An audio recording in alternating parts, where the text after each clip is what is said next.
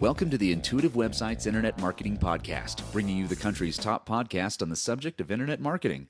I'm your host, Glenn Thayer, and I'm here with CEO of Intuitive Websites, Thomas Young, and Internet Marketing Specialist, Dennis McCarthy. How's it going, guys? Going good, Glenn. Hey, Glenn. Wonderful. Well, today we're going to kind of do a greatest hits of web marketing. We've been doing these podcasts now for about a year, and I think we're up to, 22, 23, somewhere around there. So we're going to kind of go through what we've learned, what we've talked about with all of our listeners out there, and really make sure we kind of bring it back to basics and do a little refresher on what we've been talking about. Let's get to the basics. Let's start talking about that. What should our listeners make sure, ultimately, bottom line, that they must have on their website? Well, I think number one is strategy. It's the answer to the question, why do I have a website? What is this website going to do for me in very realistic, practical terms? And just having a website because you think you need one, or because everyone else has one, or because you had a brochure and you wanted to have a website too, that's not a strategy. That's what MySpace is for. That's right. Have a MySpace page. That's not a strategy. That's called just getting it done to get it out of the way. And getting it done to get it out of the way is not going to help your business. So you've got to really have a firm answer to why I have a website and what that website's going to do for me. And really, the key here is a simple, straightforward approach. It's really not the most complex thing in the world.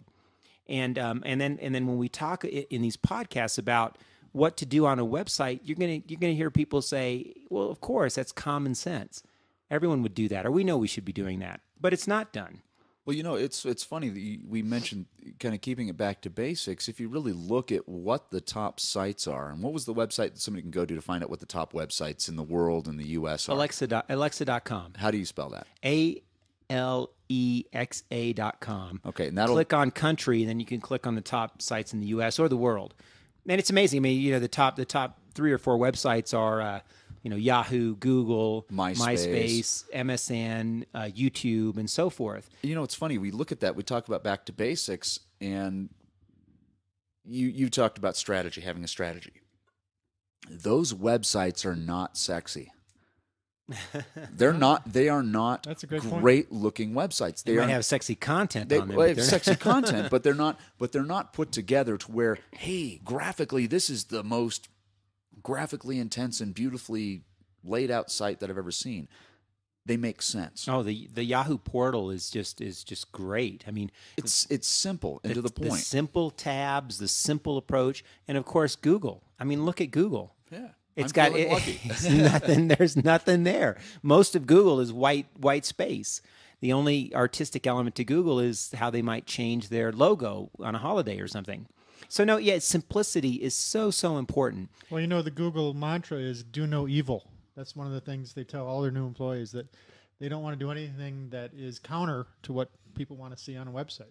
So that's where it comes down to really looking at it. If your website's not an artistic website, if you are not an artist that is putting out artistic content, make sure that all of your design and everything is relevant to what's going on. Because I personally, moderating these podcasts for the last year, it's really brought to my mind that it doesn't have to be sexy. It has to be functional, and it has to generate revenue.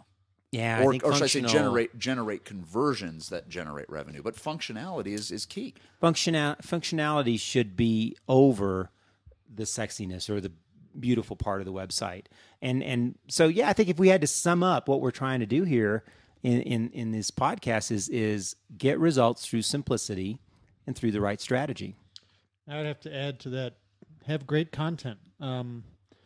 Identify your target market and find out what they're looking for and offer it to them via your expertise and your content. Great content is the most important thing, and make it scannable. That's right. I mean, that's so important to say because we still see a lot of blocks of text on websites. And Dennis, I mean, you and I both know what people do with blocks of text. I mean, So what would be the ideal? Somebody goes onto a homepage. How much text should be there? Should it be half a paragraph? If they need to go, hey, here's who we are, here's what we do. If it's not absolutely clear, how much text should really be on a homepage? I've gotten to where I don't use blocks of text at all. I'll use headlines and bullets exclusively. with maybe a sentence introducing a bunch of bullets. It's just people do not read it, and it doesn't work. It just doesn't work. And it depends on the industry you're in, because you might be in an industry where you use a lot of photos with captions. And Dennis and I we do a lot of work in real estate and in home sales, and when people look at homes, they're buying homes, they want to see photos and captions. Very straightforward. I think that content on the front end of a website should be scannable. Absolutely, if you're going to look at it. Now, underneath that scannable content, you could have volumes of information, encyclopedias of information. White papers or whatever else they need. If you're in a really technical field, put scannable content out there and then link to a PDF for the guys that really need to dig deep and look at the heavy-duty stuff. But it has to be scannable. These rules apply to everybody, regardless of industry. How should menus be set up? Well, first of all, you should know what they mean.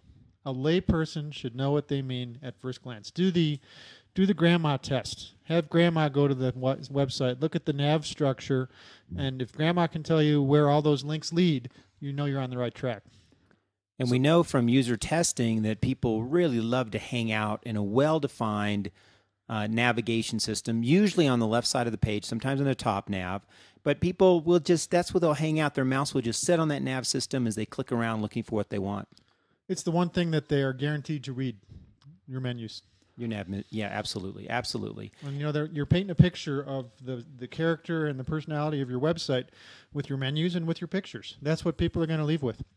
Well, talking about leaving websites, one of the biggest things that I've gotten from these podcasts is Google Analytics, and being able to utilize the information that's put in there to get the feedback to make sure what's going on online on my websites is appropriate. Yeah, absolutely. You want to use stats from your website to paint a picture of what's happening, what users are doing. Users come to your website and immediately start to vote. They start to give you, what they like, what they don't like. And what we see too often, which is too bad, is what most people do is they come to a website and leave within about 10 to 15 seconds. And that is not what you want users to do. You want them to stay, use a very simple, easy-to-use nav system, and to have some sort of a what we call a sales funnel, or some kind of funnel, so that we can predict the path that most people will take. Can you feel the funnel? That's a key question you should ask when you're looking at a web page. Can you feel the funnel? You should be feeling yourself being pulled into some sort of relationship building mechanism. Yeah, that's true. It could be an e-commerce site. It could be a service-oriented site. It sign could up for our newsletter. Sign up for the newsletter. For anything from a sign up to a newsletter, to contact us, to buy a product, webinar, to do a webinar, anything that engages the user with your business. That's what you want this website to do, and it needs to be very clear. And the stats should support that your funnel is working. Absolutely. And Glenn, you mentioned Google Analytics. We have a news flash. Can you do a little news music? Google Analytics, a while back, bought some company that specializes in the visual display of statistics and information, and nobody could figure out why they bought the company. Well, all of a sudden, this past week, Google Analytics has been upgraded with all these cool new capabilities and reports and views and charts. So we highly recommend, if you don't use Google Analytics currently, you have an even better reason to go do it now, because it's free, and it really is some of the best statistics you can get for your website. I think Dennis is a little excited about this, because I love it. I'm looking at the our little audio meter here, and it's definitely off the charts when he talks about this. He's excited. He's excited. It's free and it's good. It's free and it's good, and it's absolutely something that should be a part of your monthly reporting for your website. We recommend that once a month you sit down and look at the results. And you look. We did a podcast on stats, so I'm not going to get into the details, but spend time with this. It's fabulous data. And what we like about it so much is it's goal-oriented. So we talk about the importance of feeling the funnel and measuring your funnels. Google Analytics is completely goal-oriented. So you can say, I want to find out how many people are going into my funnels and exactly where they're dropping off. Google Analytics is designed to do that. Well, and speaking of Google Analytics, what it leads us to is we talked about newsletters, as far as being able to make sure people are in the right funnel. Mm-hmm. The newsletter is awesome to be used in conjunction with Google Analytics. I mean, how great is that you can send out an e-newsletter to your list and you can get immediate feedback on what's going on with that? Here's the thing about newsletters.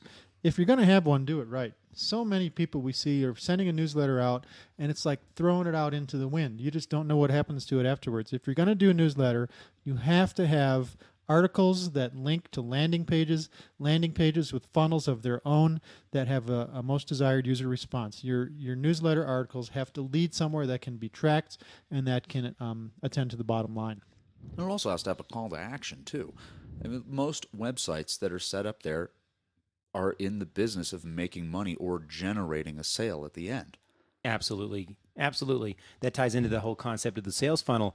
And this is more important with e-commerce sites than maybe anything else. People that are on the web looking and shopping for products, if you don't have some differentiator that's going to bring them in, they're going to go to a competitor site. There's no question. There needs to be something there. And that could be content on how to use the product. It could be information and add-on products that go with it. I mean, but it has to be something different to set you apart. Well, one other thing on newsletters before we move on is there's two that I know of, and guys, you may know more than me as far as other ones, but the two big ones right now for newsletters sending out is Constant Contact and Vertical Response. And I know Constant Contact, I have used that. That has all the analytics as well. So you can go through, and once you send it out, it tells you how many people have opened it, what links did they click on that newsletter. They actually will track that. However, the Google Analytics is going to jump in on your website to tell you where people bounced once they landed from the e-newsletter. Where did they go? Absolutely. That's good stuff. And the winning articles, you repeat them next month, and you just get better each time. I hate to try to go and do a plug for another service to, hey, pay more money. But, hey, bottom line is just sending it out blankly from your email address out to the world, you don't know what's going on. And then with all of the spam issues that people run into, you got to be really careful and make sure that people can unsubscribe, that people can forward them to say, hey, this great article I got from Thomas Young at Intuitive Websites, you have to check it out. Yeah, absolutely. And they're going to forward it. Yeah. Guess what? If all that information is there, what Vertical Response and Constant Contact provides, they're going to get it. Yeah, Absolutely. I've heard estimates that triple your readership for forwarding, sometimes quadruple. So if you send out to 1,000 people, you can assume you're actually sending out to 4,000 or 5,000 people. But it's got to be good. It's got to be good. That is the key. And one of the ways to find out if what you're doing is good is to talk to your customers, talk to the people that are on your website. We're obviously a big advocate of usability testing, and we've done hundreds of users and seen how they react on websites. If you are not watching people interact with your website, then you are not really serious about internet marketing. You have to see what the real user is like on your site. And it could be that you just bring a handful of people in, put them on a computer and have them give you feedback, show them what they would do, or a simple survey. Pick up the phone and just call a few people and get feedback. Ask them what is this website about. It's amazing how many times the target market will look at a website and not really be able to figure out that there's any alignment to them. And most of your clients will actually go through and will be able to tell you, hey, this is what I'm looking for on a website. This is what annoys me when I go to a website. Yeah, it's pretty straightforward. And if you're in your own vacuum of your own company, you just don't see things the way other people see them. Yeah, you're in your own jargon. You're in your own jargon. We've seen that so much. Speaking of jargon, one of the things I definitely want to get across, since this is greatest hits, so many websites have no keyword focus. What are the keywords that your target market would be likely to use to find information about stuff like yours? Is your site focused on those keywords? I mean, if you have those, if you know what those keywords are, and if you don't, you really need to do the keyword research.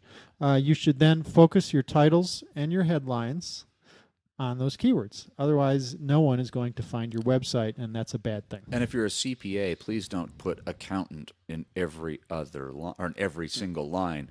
Yeah, target your keywords important. For accounting, see our accountant. He's the best accountant ever. There's several things we talked about as far as driving traffic, and search engines are certainly a priority. Pay-per-click advertising on Yahoo and in Google definitely must look into that. And the concept of optimizing your pages and targeting the right keywords, not too competitive, not the massive keywords like accountant, absolutely, but probably like Colorado Springs accountant or Denver accountant. Link exchanges. And link exchanges is a great way to do that. If you're a great accountant, write articles and do great link exchanges. Absolutely. So, guys, what are some things that people should really, really focus on? We know this is greatest hits, but as far as focusing on it, getting back to basics, what are some of the things they need to focus on? I'll give you my list. Great content, paths to conversion, scannability, ease of navigation, use your stats, keyword research, leading to SEO, and user testing, user testing, user testing. Tom? Well, and I think that's a pretty complete list. What we want you to do is go back and listen to our podcast. I mean, our philosophy at Intuitive Websites is basically, if we have information, we're going to get it out to the world. I mean, this is what the podcasts are doing. They're free and they're loaded with tips as far as how to improve your websites, how to improve your results, and how to make money with internet marketing.